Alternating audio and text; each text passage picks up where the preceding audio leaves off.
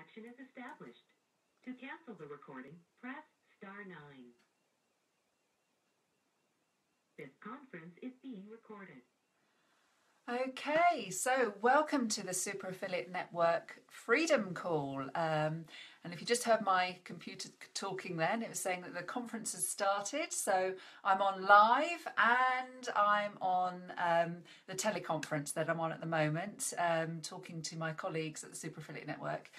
And we're having a Mindset Monday today, and what I'm going to be talking about is why we do what we do, and really how your why is very, very powerful to giving you a lot of momentum in your business. But firstly, let me say happy Halloween to you all. And I did a little bit of research on Halloween and its roots, and I just wanted to touch on this because I thought it was really interesting and something you could take away with you today. I mean, it was actually the pagans that introduced Samhain, as it's spelled, but it's actually pronounced Samhain. And it's actually the end of the pagan year, Halloween.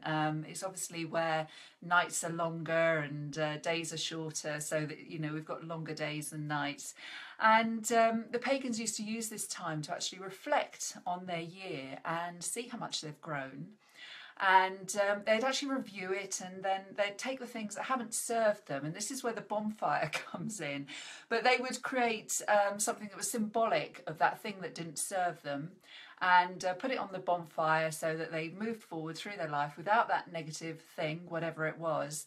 And they'd reflect on how much they've grown that year and how much progress they've made. And I thought that was a really nice thing, and I wanted to share that today because obviously being Halloween, it's got kind of dark connotations, but I thought that was lovely. And I would encourage you all to look at how much you've grown over this last year and get rid of all those negative things that have been holding you back, and move forward, you know, purge yourself with your mental bonfire, get rid of those things. So right, moving on swiftly, why do we do what we do, and why it's really important to get down and find what that why is. It's not always that obvious, believe it or not, because we have different layers. It's a bit like an onion. And I thought I'd tell you a little bit about my story and how this actually is quite important to me. It's quite dear to my heart in a way, because I remember when I kind of started on this journey of wanting to do something more with my life. Now I look back in hindsight, I realised I had this real core desire inside of me that I knew I had more to give, and I didn't know how to channel it, but I just knew I had more. And it was at a time where I was feeling quite depressed, but I didn't know how to channel that feeling of wanting to give more, do more. And just this kind of general feeling of greatness that I think we all have inside us if we dig deep enough. But anyway, so I started listening to podcasts and I started kind of this growth journey. And I kind of lost that why a little bit, because as you start on this journey, you realise out there's hundreds of opportunities open to you. And the particular one I decided to go with was in the online marketing world, and it was learning how to become an online marketer and all those sorts of things.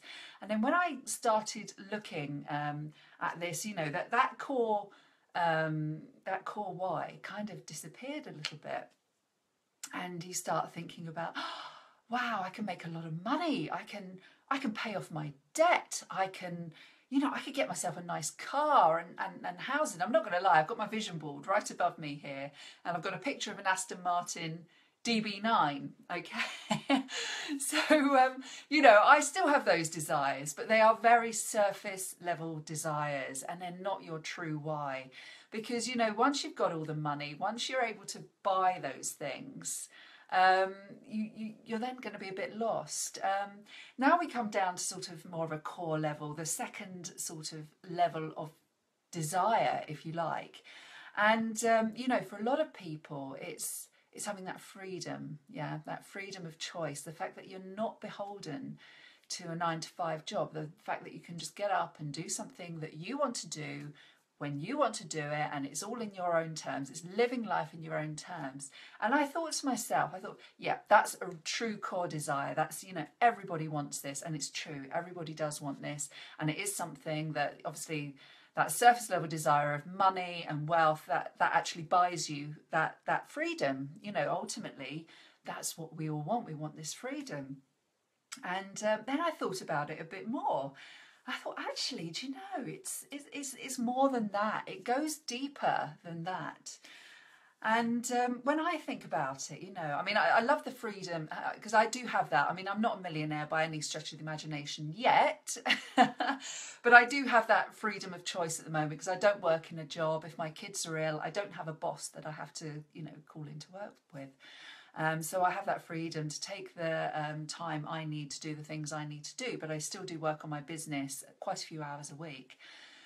But then I thought, well, you know, if I had a lot of money, I'd want to help people. I'd want to, you know, I'd want to make sure my kids got the best education, had great experiences.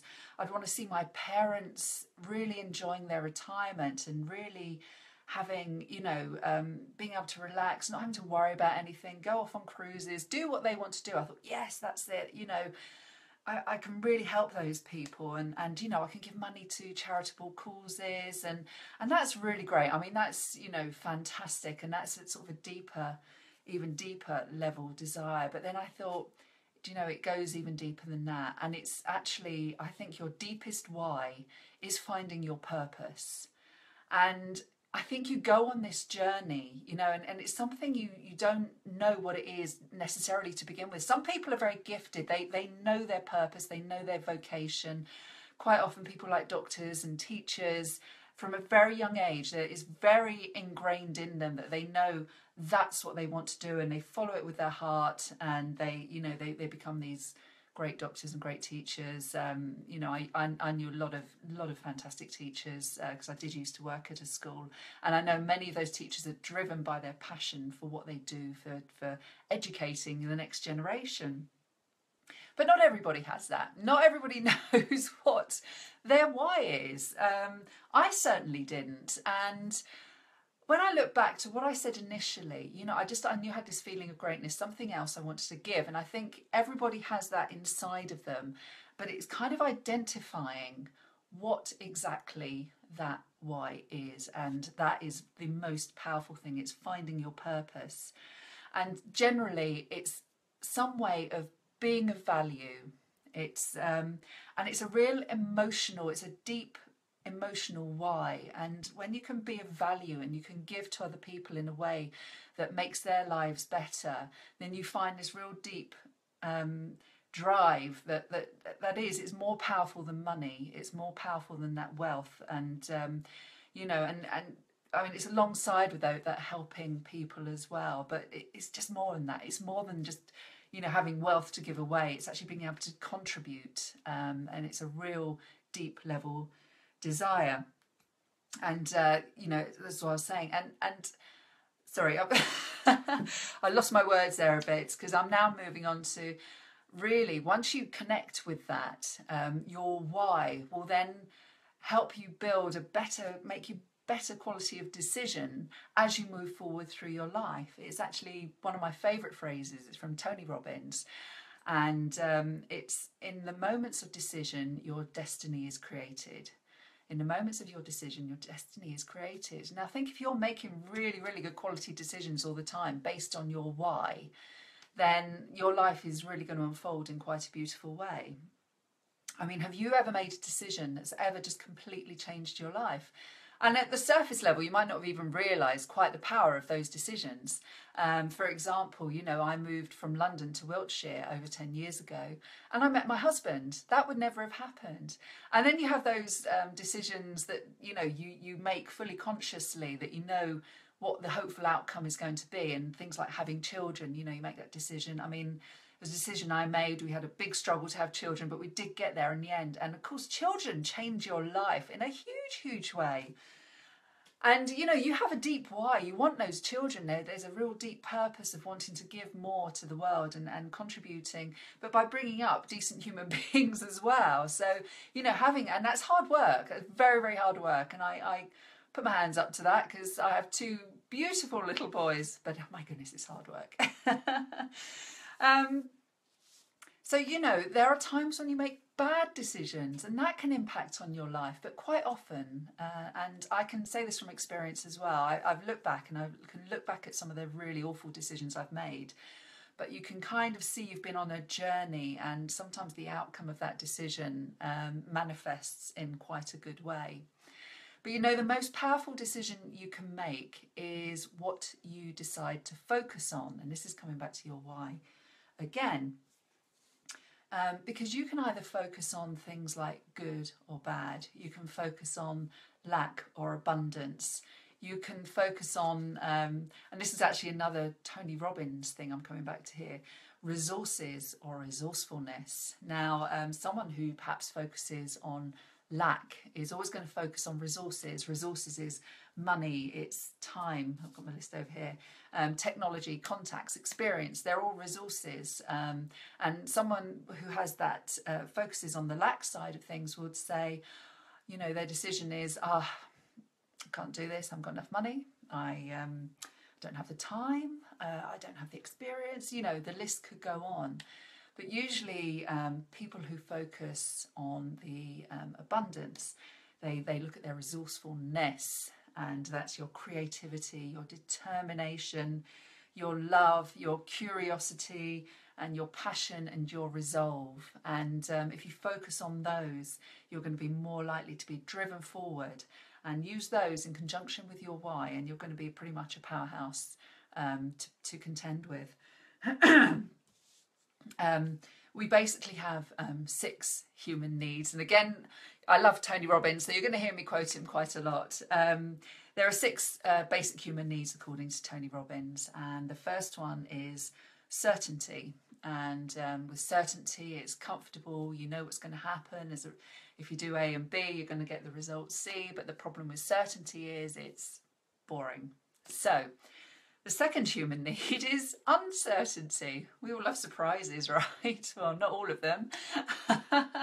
So the second human need is uncertainty. It's actually that need to be surprised and to not know what's going to happen, to make, I suppose, life more interesting. The third human need is significance. It's the way to feel significant to someone. And Tony Robbins actually describes that this is why we have violence in our world. And he gave the example that if you point a gun to somebody's head, on a scale of 0 to 10, you become pretty much a 10 in terms of significance to that person. So, he actually says until we get this consciousness shift, there's probably always going to be that violence because people want that level of significance. And then the fourth one is love and connection. I mean, that's just, that's a beautiful one. Yes, we all desire love and connection. And these are all what he calls the needs of the personality. They're the 4 needs of the personality. And then he goes further with 2 spiritual needs. And this is, number 5 is growth. That actually, if you don't grow, you stagnate. And I think this was where I was at when I started on the journey. I was depressed because I'd stopped growing. I wasn't contributing. I wasn't really giving anything. And so therefore, growth is an incredibly important need on a spiritual level, because you need to grow. You have to grow as a human being. Otherwise, you will stagnate. You will get depressed. And the 6th one is to contribute beyond ourselves. And it's that thing of giving value, of giving to other people. So here you can see how those needs intertwine with your why.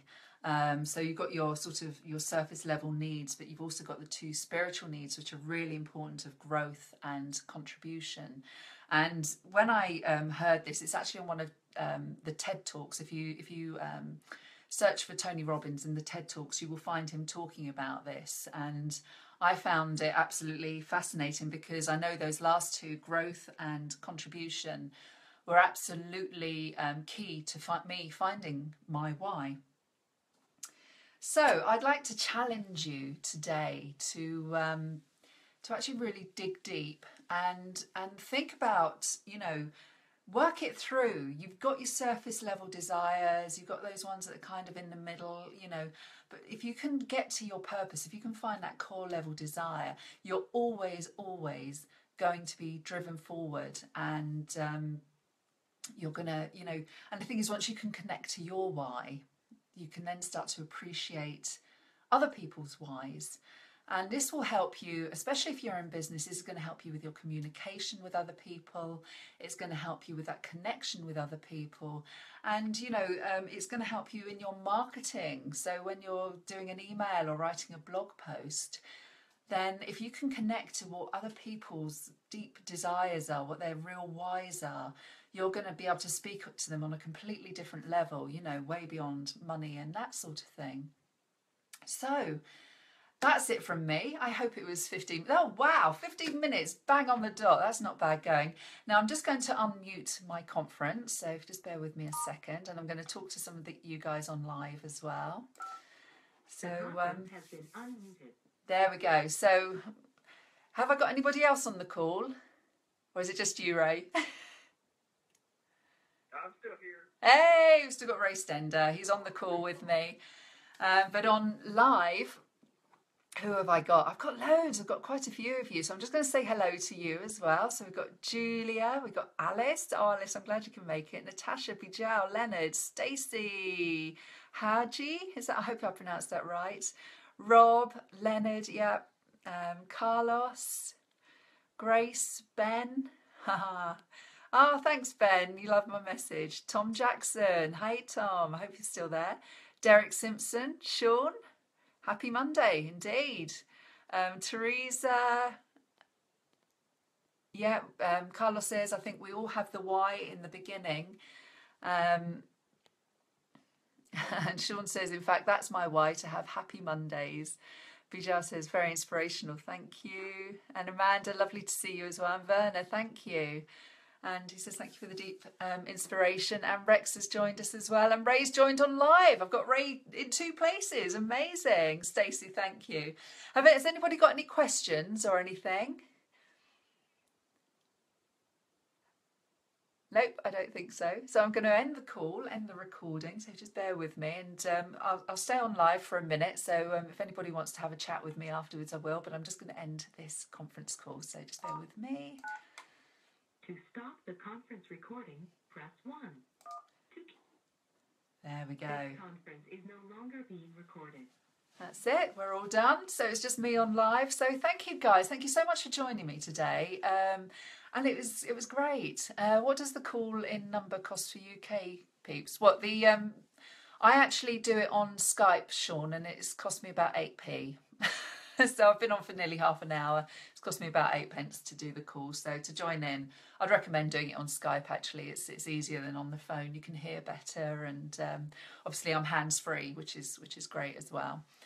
So yeah, thank you guys for joining me. I hope you got a lot of value out of that, and I will see you next Monday. But I'll probably be doing a live on something else before then. So thanks again for joining me. Take care. Mwah. Bye bye.